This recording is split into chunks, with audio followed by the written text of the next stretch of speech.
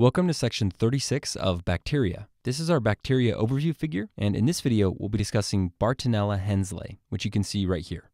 This scene will take place on the farm where a bunch of hens have managed to escape. Hen sounds like Henselae, so this will be our symbol for Bartonella Henselae. Notice that we've made the sky look pink, which is to help you remember that this is a gram-negative organism. This is a gram stain of gram-negative rods, technically E. coli, but the morphology of Bartonella Henselae is very similar. The organism appears pink and they are rod-shaped. In addition to the pink sky, notice that we've made it appear as if it's night, and the sky is filled with stars. The starry sky is to help you remember that Bartonella can also be identified using the Warthin-Starry stain. This is a Warthin-Starry stain. It's a silver-based staining method and can be used to identify Bartonella. Okay, moving on. Bartonella is a zoonotic organism, meaning that it's an infectious disease transmitted between animals and humans. The fact that this entire scene is on a farm and has a bunch of hens should help you remember that Bartonella is a zoonotic organism. Bartonella is also sometimes referred to as cat scratch fever disease because exposure to cat scratches can cause the disease. In order to help you remember this, we've shown a stray cat who's gotten loose and is scratching up all of these poor hens. The emphasis is on the cat scratching the hen, not on the cat itself. So please don't get this confused with the catalase test. So cat scratching a hen for cat scratch fever. One of the owners of the farm and of these hens is a granny. As you can see, she's pretty upset with this mischievous cat and is now attempting to stop it from harming her hens. Granny sounds like granuloma, so we've included it in this image to help you remember that Bartonella is associated with granuloma formation. Granulomas are simply a collection of macrophages that attempt to wall off an infection.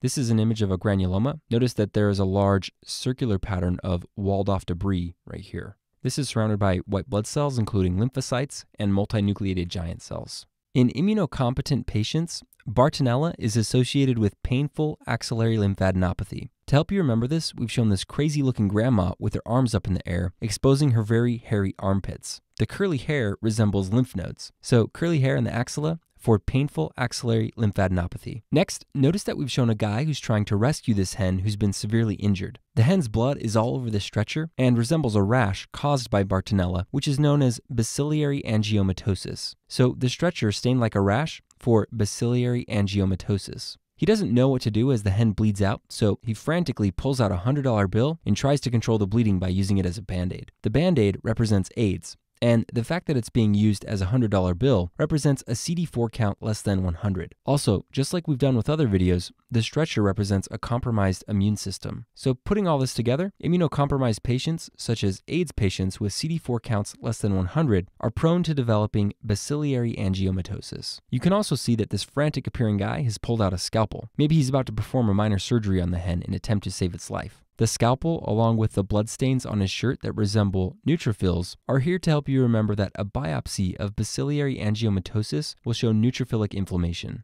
Okay, now notice that we've included a car in the background right here, and you can see a person who has accidentally dropped something on the ground, which appears to be shattering. Let's zoom up so you can see this better. As you can see, this is actually a shattered petri dish. The car represents endocarditis, and the petri dish that is shattering on the ground represents culture negative. So putting these together, we get blood culture negative endocarditis. So Bartonella can cause blood culture negative endocarditis. This is defined as infectious endocarditis without any growth of organisms obtained from 3 independent blood samples. Now we've added a scarecrow up against the side of the barn. They usually use this during another part of the season for growing crops, but right now it's resting up against the barn. Like in other videos, the scarecrow represents macrolides. So macrolides can be used to treat Bartonella infections. We've also shown a dirt bike up against the barn to help you remember that doxycycline can be used to treat Bartonella. Dirt bike, doxycycline.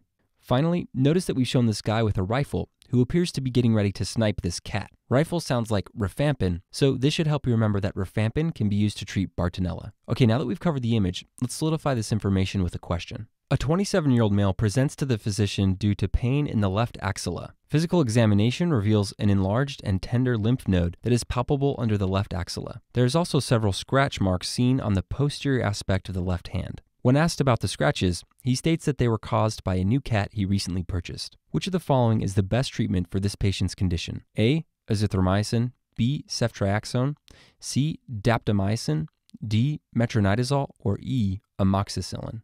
Okay, hopefully from the question stem, you notice that this patient has painful axillary lymphadenopathy.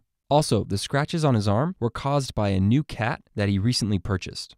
This is a dead giveaway for cat scratch fever disease. As we just discussed, an effective treatment for this condition is azithromycin, which is a macrolide. So the correct answer is A, azithromycin. All of the other answer choices are ineffective for cat scratch fever disease. From the image, recall that the scarecrow leaning up against the barn right here represents macrolides. So cat scratch fever disease can be treated with macrolides such as azithromycin.